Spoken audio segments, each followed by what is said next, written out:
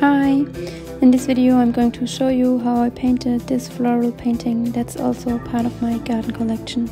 So first off, I started out with the background and I used just a little bit of titanium white and olive green, and I think just what was left on my palette was a little bit of ultramarine blue, because my reference had like a blurry kind of background on the top, on the bottom right corner.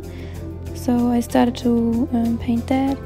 For the rest of the background I used burnt umber and titanium white, and then I started to just blend all of that together, so I have like a really nice smooth background.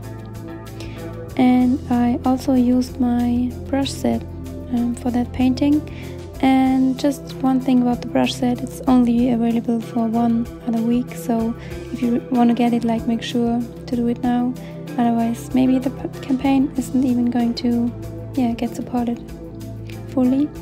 So next thing I used was the smaller round brush, and I started out with all of the background leaves and stems of the flowers, and quickly I changed the brush up and used the rigger brush, because it's just perfect for small lines and I have more control over them with that. The color I mixed was just a mixture of olive green, and to tie it in with the background a bit, I used more of the burnt umber and ultramarine blue.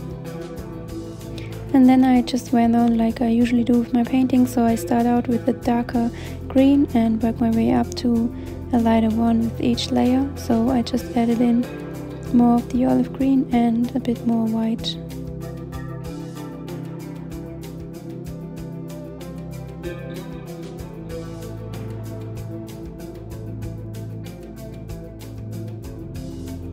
I had so much fun painting all of the details.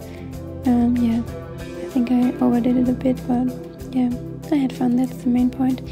Then I started adding a few more details, but this time with a bit of yellow ochre. And for the background, because the flowers are yellow orange-ish, I thought that lilac would make a nice little combination, and the reference also had a bit of lilac, so I really wanted to incorporate that. I also used my rigger brush for that and just made a few dots. And then I started out with the inside of the flowers in a really dark greenish brown. And for the color of the flowers I used I think it was Mars orange, and just mixed in with the yellow, primary yellow. I built up the layers of the flowers as well, so I just started out with darker color and got lighter after a few layers, so I don't have only one color but a few more, so I can really get some depth in there.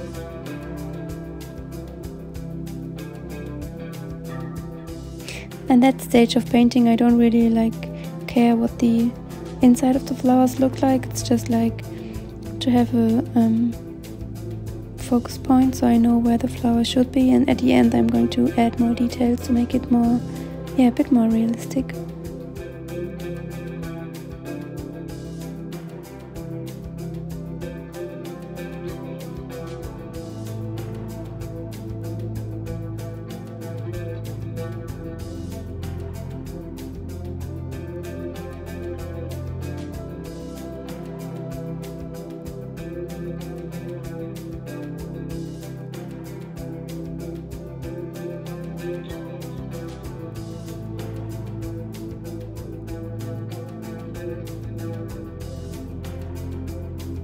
As you can tell, the most used brush is honestly my rigger brush, because I just love it for everything and I always feel like I'm in perfect control. So with these flowers I just use the rigger brush, and with each paint stroke I also did one leaf of the flowers, because it has the perfect size, and as I said, I'm in full control.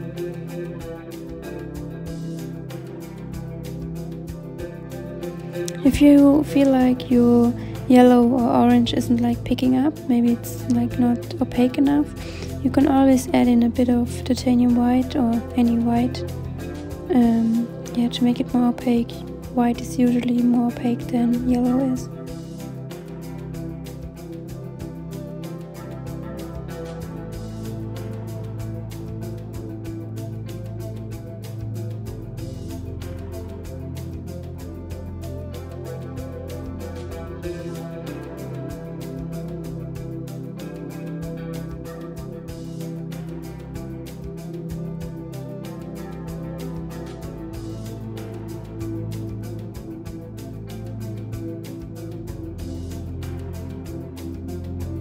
So at this point I'm just going around and add more details.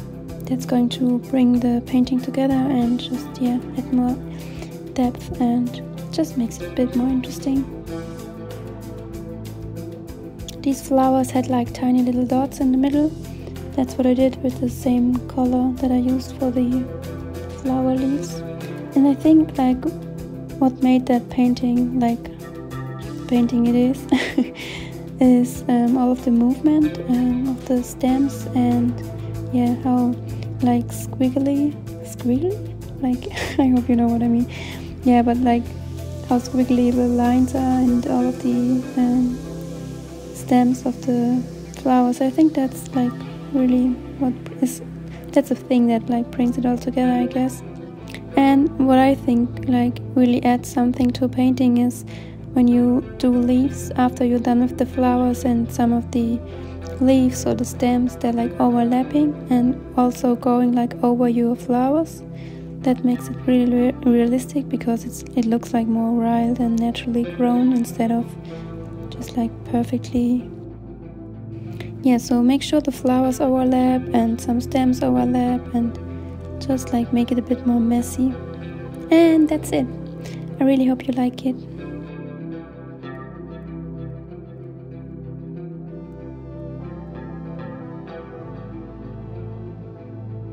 Going to remove the tape now, as you can hear, and sign my name and also the name of the painting. And yeah, okay, bye.